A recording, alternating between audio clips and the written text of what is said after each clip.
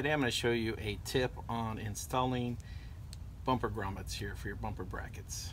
Now, you look at this and say, that looks easy enough. Just pop it in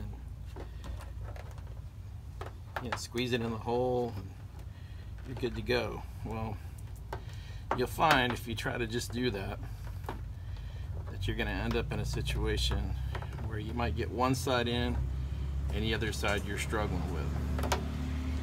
Let me show you a real easy way to do this that's going to make your life a lot better, save you time.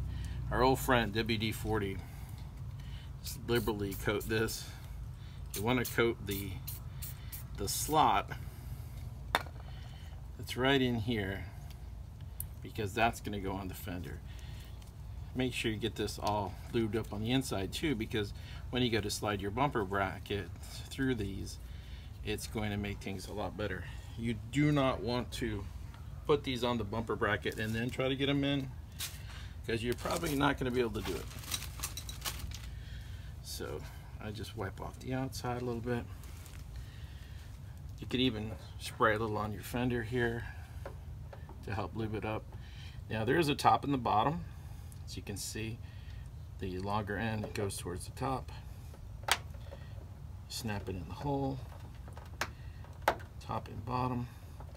Now you're still going to have the same situation as you had before, but being that it's lubricated, it's going to be a lot easier to get that into the groove. Boom, and that's it. Super fast. And what's going to happen is once you get your bumper bracket in here, it's going to push it out and fill out this hole a little more. This car had the original ones on it, so there's markings from where they were.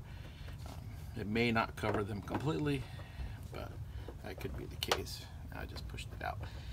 But that's pretty much it. Now it's ready. We're ready to pop the bumper in. Well, I hope this tip will save you some time in the future when you do this on your Beetle. Definitely save some aggravation, and every little bit helps. Okay, so here's the bumper installed. You can see the grommet in here. See it on the other side. And it came out nice.